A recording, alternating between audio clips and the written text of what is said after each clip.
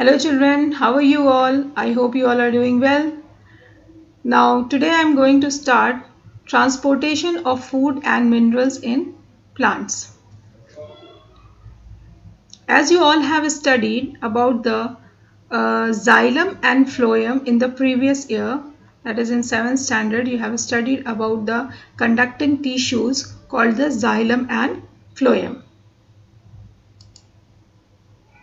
As you can see here in the picture, here it is microscopic image and here is diagrammatic representation. Under the microscope you will see the xylem structure, and it is the tissue which is formed from the 4 kind of cells, whereas the another one is beside it, there is the phloem tissues. This is also a microscopic image, and it is the diagrammatic image. That means this phloem also is made up of 4 kinds of cells. In the previous 7th standard you have already studied about the function and the structure. Xylem conducts water and phloem conducts food. That is called the translocation. In the another picture also you can see very clearly transpiration of water is here through the xylem vessels, okay, and here the phloem vessels are there which will do the transportation, or you can say translocation of the food. Food is in the form of sucrose over here. There are the sieve cells, okay, and they are forming sieve tubes, and this sideways is the companion cells, okay. So this structure already you know about this. Here in xylem there is only one living cell and rest all are the dead ones, and they make the column, okay, a pipe kind of structure, and which takes the water from bottom to the top of the tree. Similarly, the phloem is here. Here they also make the column and they translocate the food from leaves to different parts of the plants. Now here in the picture you can see that this is the structure of root here, which is given in your book, okay. This is a single celled structure in which nucleus is there, and this is the vacuole which is having the liquid part, and this cytoplasm is there. Then cell membrane is surrounding it. This is a semi-permeable membrane, okay. It's a semi-permeable membrane. That means it allows the solvent particles to move inside but does not allow the solvent particles to move outside. That means the water molecules, okay. This is the cell wall and this is the epidermal cell. Here concentrated cell sap. Cell sap is the liquid of the liquid inside the vacuole. Cell sap, basically it is the water when it is outside the plant, that will be known as simple water, but as it will go inside, it will be absorbed, it will change into cell sap, because along with that so many minerals will be also involved. Here you can see a small structure is shown, that is a new root here growing from the epidermal cell. Epidermal, that you know that it is the outer layer, that is the epidermal layer is there, okay, outer layer. So this is present on the outer circle of the root, okay. So from there the outer range, whatever is there, cell arranged here, from there only the root comes out. It does not come out from the middle of the root, okay. That means from inside it will not come out. See here the root hairs are there, and very minutely it can be seen under the microscope, and this one does the work of absorption. Another picture also you can see that here the root hair is there and it is embedded inside the soil particles, in between the soil particles, and water and mineral ions are absorbed slowly and gradually, okay. So here you see this through the semi-permeable membrane it is going inside, okay. So this is the structure of the root hair. Now another thing, here you can see how they are able to absorb the water, okay. Root hairs are able to absorb lots of water. The reason I am going to tell you.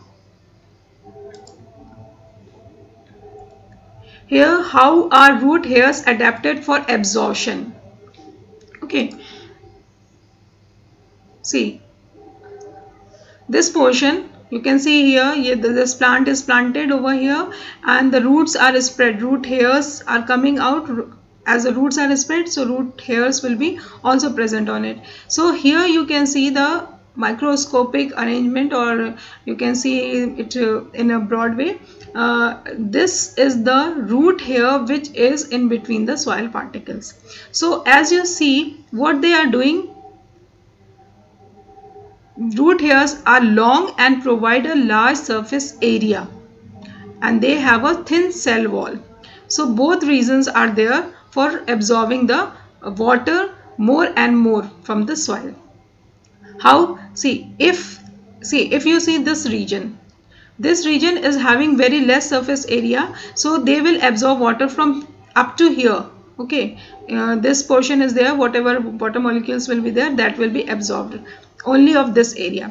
But if the root hair is present, then you can see that it is extending to some more portion, okay, in between the soil. So here you can see, here was very less surface, and here you can see the surface has been increased just because of the root hair. Presence of root hair will help to absorb more and more water from the soil, and it has a thin cell wall. So what it will do, the water molecules, air, everything will get diffused inside very easily.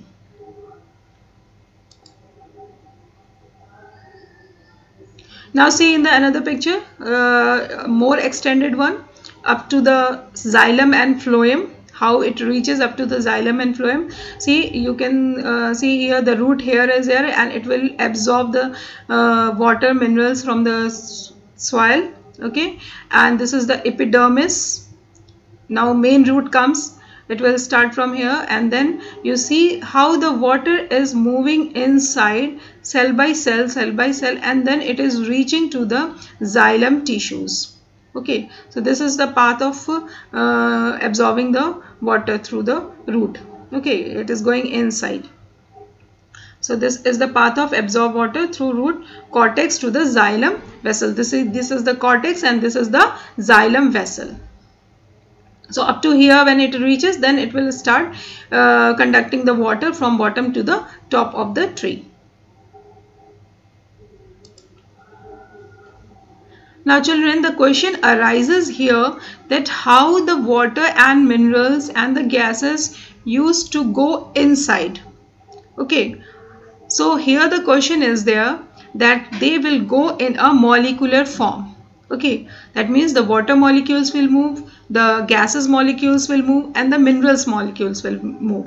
Okay, but the processes will be of three kinds. That means the movement of molecules inside the plant will be in three ways, or you can say the methods of absorption. So here you can see that the root hairs absorb water by diffusion. There are basically three methods: diffusion, osmosis, or you can say facilitated diffusion, and the third one is the active transport. Okay, now here you see the difference between all the three and what molecules they do, pass on. First thing is the diffusion. Diffusion is the movement of molecules from higher concentration to the lower concentration. Okay, this is the simple mixing of the molecules, just like the sugar solution if you are making. So what happens, the sugar get dissolved inside. Okay, so what it does, it just diffuses, the molecules get diffuses it between the water molecules. So this is the simple one, that is the simple diffusion and simple movement. Through this diffusion process, water, mineral and gases, that means liquid, solid and the gases, all molecules, all kinds of molecules can move. Okay, from where to where? From higher concentration to the lower concentration. Higher concentration, here they see more molecules are there, and they will move towards where the low concentration will be there. Now another is the osmosis. Osmosis, in that is a facilitated diffusion also, and both are known as the passive transport. Okay, so here you can see that the molecules will move. One thing, only the solvent molecules will move. Solvent molecules means liquid, not the this one gases nor the minerals. So they will also move from higher concentration to the lower concentration. Okay, but the reason is what? One more condition you can say, that is the semi-permeable membrane. This is the semi-permeable membrane is required for the osmosis process. Okay, this semi-permeable membrane will only allow the solvent molecules, that is the liquid molecules, to enter inside and does not allow them to go outside. So they are the semi-permeable membrane. They will allow only the selected particles to move inside the root. Then the third one is the transport. One more thing I want to tell you, when the water moves from one cell to another, that is with the help of osmosis only, because in every cell there will be semi-permeable membrane. Plasma membrane works as a semi-permeable membrane and the water goes inside through the semi-permeable membrane. Okay, so that is when the water has to move from cell to cell, then it will go through the process of osmosis.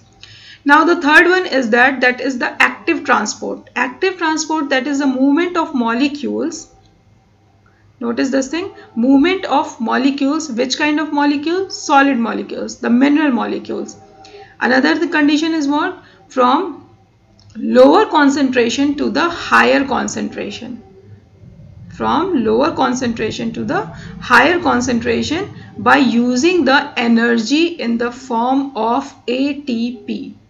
Okay, ADP full form is adenosine triphosphate. Okay, so active transport, they need some energy, as the word says active transport, so they need more energy. Why? Because they have to move from a lower concentration to the higher concentration. Okay, so this is called the active transport, and minerals move with the help of active transport inside the plant. Okay, so this diffusion and osmosis and the active transport, whereas this diffusion and osmosis or facilitated diffusion will be known as a passive transport, whereas this one, the third one, is the active transport. As you see this picture again, here this water is moving from one cell to another with the help of osmosis only. That means only they have to, the solvent molecules will move, and that is through the semi-permeable membrane. Now children, the third step is what? That is the ascent of sap. That means how the water or the ascent of sap will be done. That is the conduction of water, how the water moves from the root to the leaves.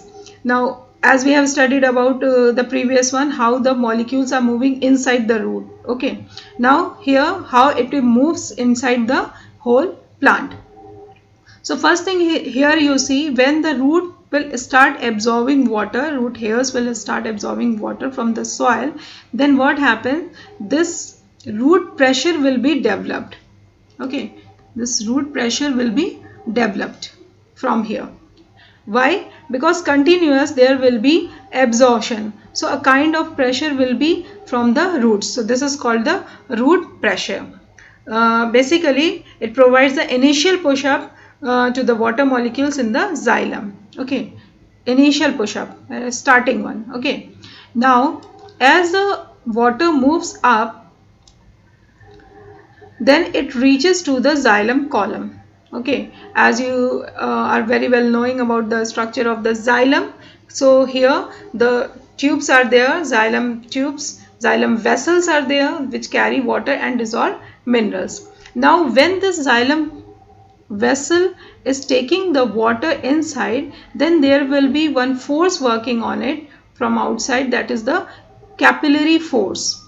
Capillary force will work from outside. How? Because it is already very thin. Xylem vessels are very thin column-like structures, so they need sideways pressure, and in that way the water rises up. Okay, and when it moves up, then here is another force working on it, and that is called the transpiration pull. Transpiration that is the evaporation of water from leaves. Okay, so there also in the next section we will study about the transpiration, and then we'll come to know that how the transpiration pull is there, which is helping in the ascent of sap. But here you see there are three kinds of forces are working over here. One is from outside, that is it is dragging water outside, that is called the transpiration pull. Another is the capillary force, which is giving sideways force on the vessels, xylem vessels. And from here you see the root pressure, that is the initial push-up. Okay, so all these three, when they together work, then only the water will rise up, okay, from bottom to the top of the tree or up to the leaves, and from the leaves it is going out. Now when the water is going, then it will carry the minerals also. Okay, so this because they all the water has to go against the gravity, that's why these all pressures are working, forces are working over it, and then the water is moving up and it is reaching till the leaves. Now another picture from your book, it is shown over here, that absorption of water by root hairs. Here the process altogether I can tell you again, that absorption of water by root hair, and second is the cell to cell movement of water through cortex of root, and the third one is the ascent of sap or conduction of water through the stem to the leaves. So here also the diagrammatic representation is shown over here, that is the epidermis, that is the outer layer. Okay, so this epidermis is there. The first stage is here, that is the absorption of water by the root hairs, soil particles are there, already I have told you. Then the water goes inside the root cortex, okay, and that is called the cell to cell osmosis, and then it moves to the xylem vessel, that is the xylem column. There the ascent of sap or conduction of water will be there, along with the three forces, that is the root pressure, capillary force, and the transpiration pull.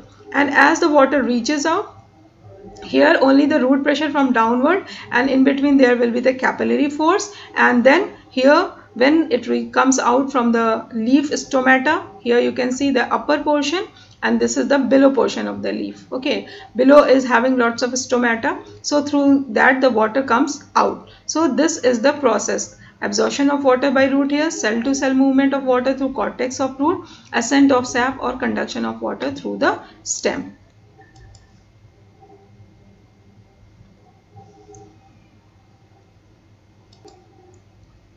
Now children, this was about the xylem tissues and how the conduction of water takes place. Now another is the food.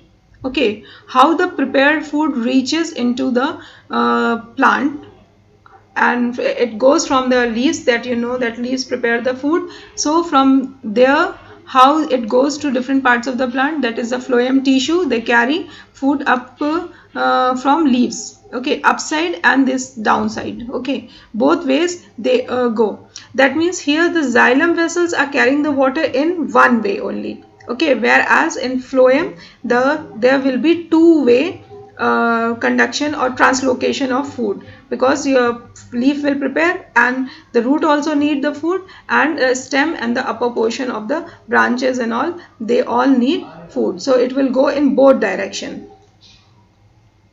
From here you see it goes up, and here you see the arrow is downward, so it will go downways to the roots and the down portion, down stem. So my dear children, this was all about the ascent of sap or conduction of water into the plants, and also the translocation of the food inside the plants from leaf to every part of the plant body. So students, hope you all have understood the topics. If you have any doubt or question, you can ask in the comment section below, and the remaining topics will be covered in the next videos. Please like, share it with your classmates, subscribe, and don't forget to hit the bell icon so that you can get my latest updates. Thank you and take care.